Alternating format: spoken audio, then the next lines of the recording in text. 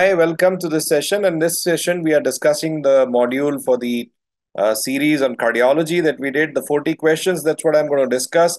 So this is for the discussion on module 1 with the answers and their explanation and concept building. That's the whole idea that's going to be. So the first question was about not a feature of orthostatic hypotension. Now, this is a question which has come directly from the basics. And as I divided the module 1, 2, and 3 in the respective categories that we had discussed, that we'll be covering clinical examination as a part of module 1. So a lot of questions was from there, and as you know that that's a big proportion of questions that are asked from that section. So orthostatic hypotension, as you know, is defined by fall in systolic blood pressure more than 20 or diastolic more than 10 in response to upright posture.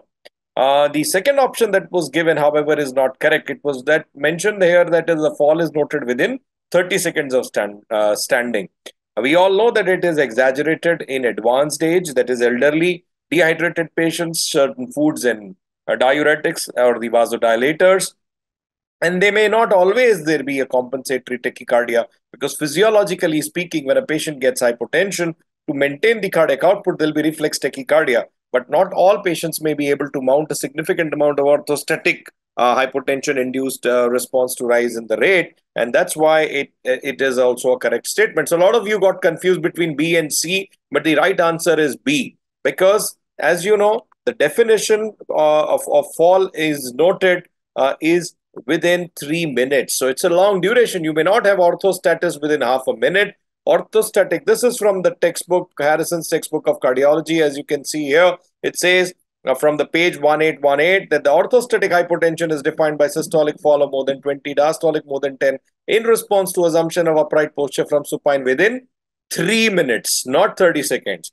And there may also be lack of compensatory tachycardia, abnormal response that suggests autonomic insufficiency, as may be seen in patients with diabetes or Parkinson's disease. Orthostatic hypotension is common cause of postural lightheadedness and syncope and should be assured routinely and assessed routinely in patients when this diagnosis might pertain. It can be exaggerated in advanced age, certain medication, food deconditioning, humidity, and ambient temperature. So that was question number 1. That brings us to discussion again on a clinical examination question, which was a question on dynamic auscultation. So as you know, patient features of dynamic auscultation, there is a very critical discussion. And this is very often that one or the other question would prop up in dynamic auscultation. This was about MVP and HOCM. In patients of MVP, the click and the murmur move further to the first heart sound with squatting. And HOCM, however, behaves, was mentioned opposite to the murmur of MVP, becoming louder and longer with squat. Third option was MVP associated murmur becomes louder on squatting, and HOCM becomes longer and louder on rapid standing. Now, you have to remember a dictum for HOCM MVP on dynamic auscultation. That is, all murmurs decrease on standing and Valsalva except HOCM and MVP. So that goes on to explain what happens. Basically, to explain, it is all dependent on the LV preload and the afterload. Whenever the LV cavity becomes bigger in any dynamic condition, the bigger cavity would reduce the obstruction and reduce the prolapse of MVP. So MVP goes, the prolapse decreases, the obstruction of the LV outflowing decreases because of the enlarged LV cavity. The SAM decreases, and as the LVOT obstruction decreases. So whenever the LV condition, OT cavity is larger, which means there is increase either afterload or increase either preload, the murmur of both HOCM and MVP will decrease. So as I said, all murmurs except MVP and HOCM decrease on standing and Valsalva. So the option B is the one that is not true, because squatting is associated with abrupt increase in LV preload and afterload, whereas rapid standing results in sudden decrease in preload. In patients with MVP, the click and the murmur move away from the first heart sound with squatting because of the delay in the onset of prolapse.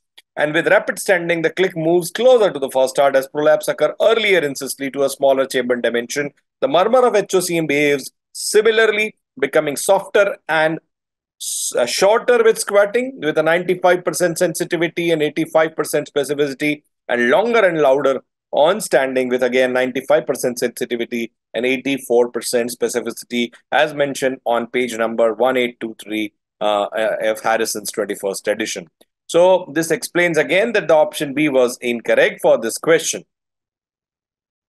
This was a question that was framed from one of the textbook questions again from the our own MCQ pattern we had asked this time because we wanted it to be repeated in the sense that it's an important topic to understand dynamic auscultation. And this is the table from Harrison, which says right-sided murmurs in generally speaking with respiration, they increase with respiration because anything which increases right-sided flow will increase. So only right-sided sound that decreases on inspiration is basically pulmonary ejection click because of the valve now getting, because of the increased venous return, valve now is lifted up and has to move from a position which is slightly already up. And we discussed the Valsalva here to some extent that the most murmur decrease in length and intensity, that exceptions being HOCM and usually becoming louder, and that of MVP becoming longer and often louder. After release of Valsalva, right-sided murmurs tend to decrease and control intensity earlier than the other two-sided murmurs. So for the after premature beats or atrial fibrillation, when a long cycle follows a short cycle, again the dynamic auscultation will change accordingly. Murmurs originating at the normal or the stenotic semilunar valve will increase in the cardiac cycle after a premature beat or in the cycle after a long cycle length in the AF.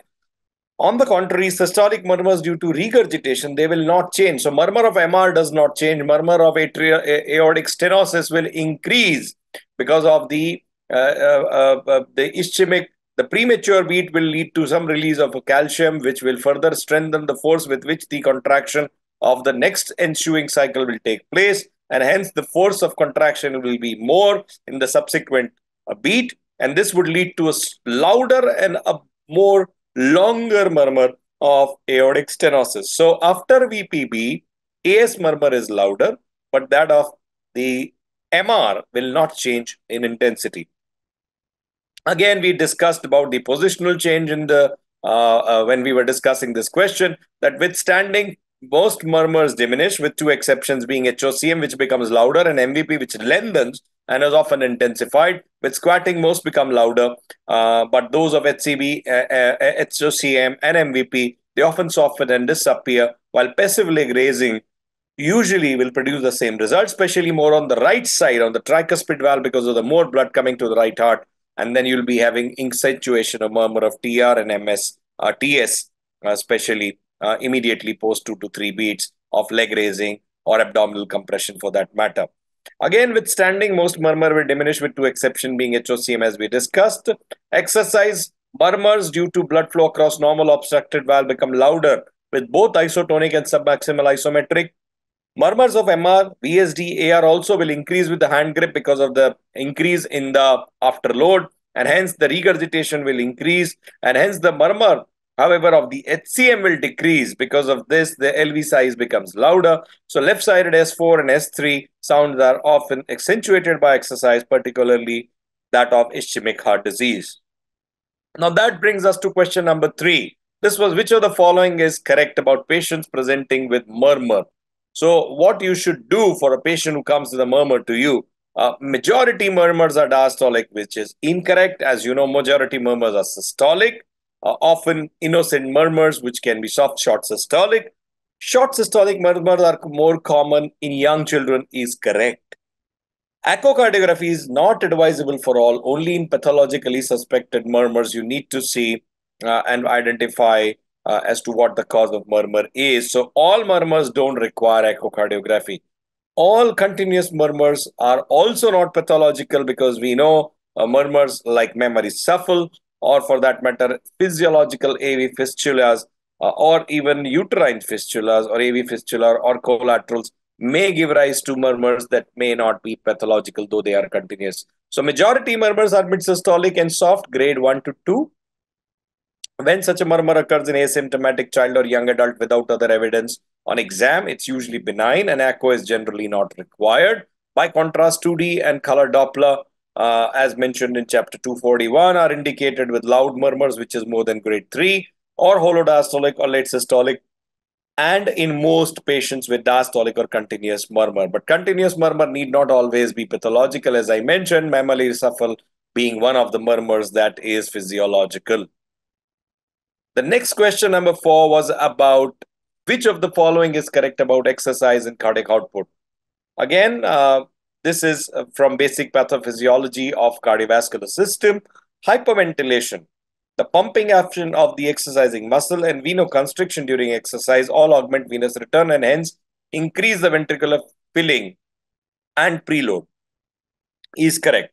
So this we know that how hyperventilation will change the intrathoracic pressure, pumping action of the peripheral muscle, they are also called as peripheral heart, and venoconstriction during exercise will all be responsible for augmenting the venous return and increase the ventricular filling and preload. So there are this is the correct option amongst the four options given here.